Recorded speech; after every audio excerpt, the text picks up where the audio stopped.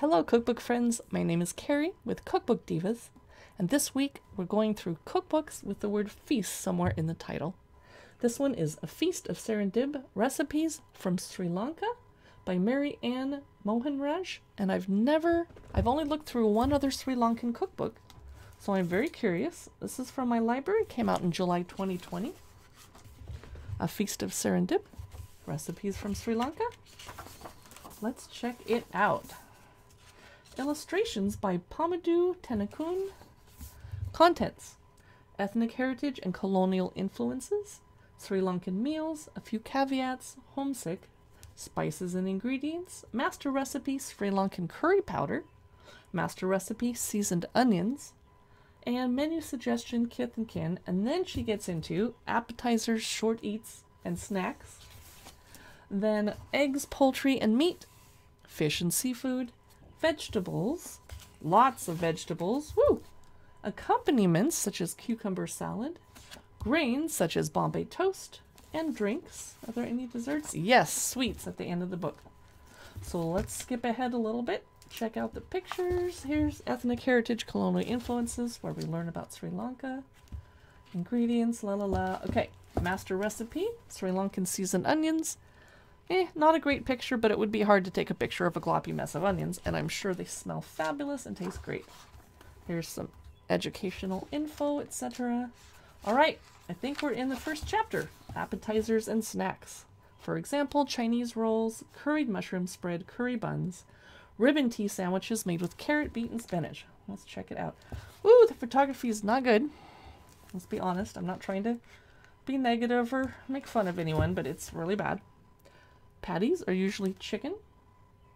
I like how they show the patty pastry and the filling. It's very easy to read this. It says 2 hours makes about 30. I love knowing how long it should take. Here's a little illustration. Very simple recipes, but it goes on, and a picture of how they look at the end. And look at these beautiful ribbon tea sandwiches. I wish that was a larger glossy photo. Those look nice. Here's some pork and lamb, basic process for poultry and meat curries, very educational. Okay, egg curry and omelette curry. I like that there's a picture for the recipes. Eggs in meatballs. Doesn't look very appetizing, but that's chicken curry, and I'm sure it tastes amazing. Let's skip ahead a little bit. Meatball curry. Oh dear, these pictures are not good. Okay. Beef s'more, 2 to 4 hours marinating and plus 2 hours of work, and serves 8 people. Well, good things are worth the wait.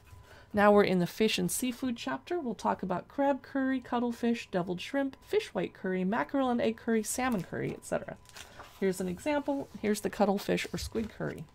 I'm going to skip ahead to the next chapter. Vegetables. And she goes through curry and deviled and poril and tempered and varai and special preparations. For example, lime masala mushrooms. Yum. And a sambar stew. Here's beet curry. I didn't expect that to have so many chopped up beets. I thought they would be pureed a little more. Sounds good. Green mango curry. Here's the picture. Brussels sprouts poril. Eggplant, potato, and pea pod poril. I'm not sure what a poril is, and I'm probably saying that wrong. Poril? I don't know. Mixed vegetable, tempered lentils, perupu, tempered potatoes. Not sure what tempered means. I know what it means in regard to chocolate. Lime masala mushrooms. Okay, horrible pictures, but I bet the flavor is amazing. Here's the accompaniments chapter.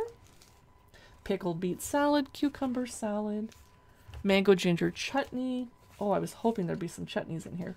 Bitter gourd sambal. That sounds Indonesian. Coconut sambal. That sounds Indonesian. Eggplant sambal. And we're going to skip ahead to the next part of the book. Mango pickle. Skip. Grains. Hoppers. Something called hoppers. And noodles. Love noodles. Plain roti. Oh, I'm glad there's a roti recipe. Red rice congee. And now what do we have? Coconut semolina. We're still in grains. Is there? Aha! Drinks. Chai, cocktails, faluda, mango lassi, mango passion fruit punch, fresh sweet lime juice. Okay, we know what drinks look like. Let's get to the sweets. Love cake. Oh, that's cute. Ooh. Is that Turkish delight? But it's, oh, marshmallows, pardon me. And spiced coconut custard and after dinner digestive. Okay.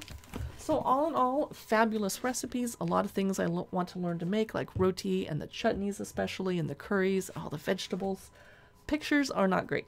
So this will not be my favorite cookbook I ever looked through, but it's only my second Sri Lankan cookbook, and I'm very glad it was published.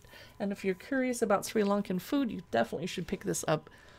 Maybe in the second edition, the pictures will be a little bit better.